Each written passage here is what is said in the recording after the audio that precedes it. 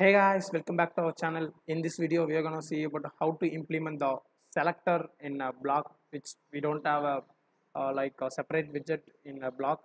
We will be having the selector widget in our provider. So we'll see how to implement in our Flutter block. So let's get started. So here I'm gonna create a custom class for creating the selector here. I'll be naming it as a C selector and one second, we'll just it like I will just create a stateless widget and I will just name it as a C selector.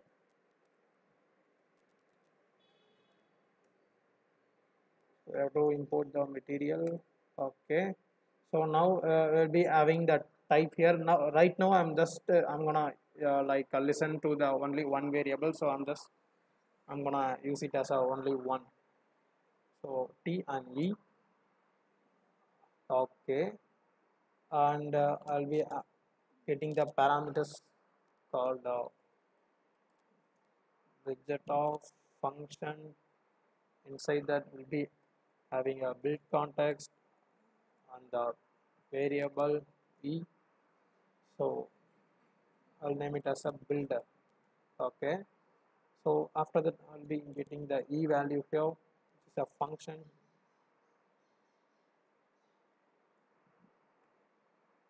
T, so I will just name it as a selector. Okay, so pass it is now constructor.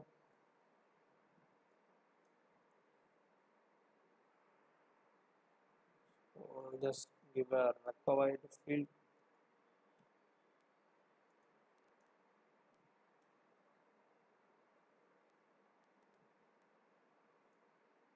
Okay, so inside the build we are gonna use a value context dot select. So for select you have to import the block here. Make sure that you have imported the block, so otherwise it won't come. So I'm gonna use a select, and inside the select I'm gonna give the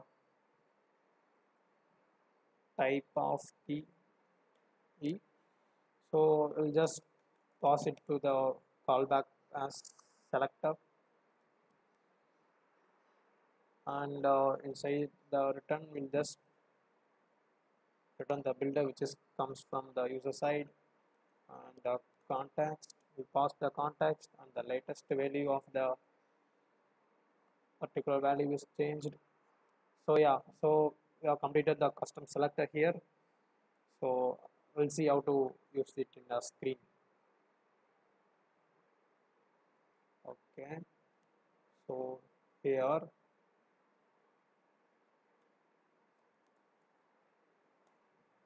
so just import our custom selector class here. So see the selector,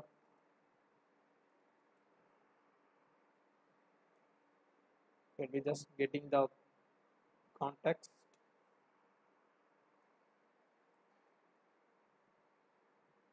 not a context, I guess model.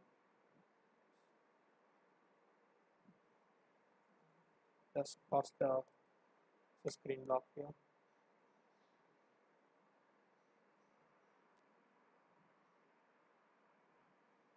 and we'll be giving the return type also. So for now I'll just give a bool here. So we'll be getting that block model here. I'll just name it as block. So you can give the condition here, block state is user screen loading state. Okay, so this is the boolean this will be returning, and we just give the builder here context, the latest value of it. I'll just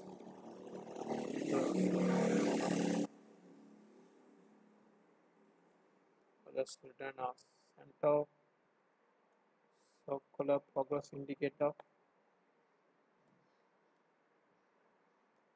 So if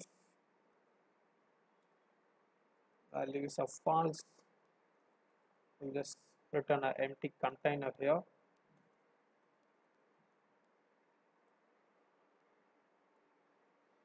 So yeah guys, so we have finished the selector here. So this widget only rebuilds when the state is changed to loading state, then only this widget will be called. So if you want to like show the particular widget in the that widget will be based on the particular values changes, so you can easily achieve it by using the selector. So since we don't have a selector in a block, so we have created some custom selector class here, so you can also use it to achieve that. And yeah, so that's it for the today's video guys. We'll see you in next video. Stay tuned. Bye.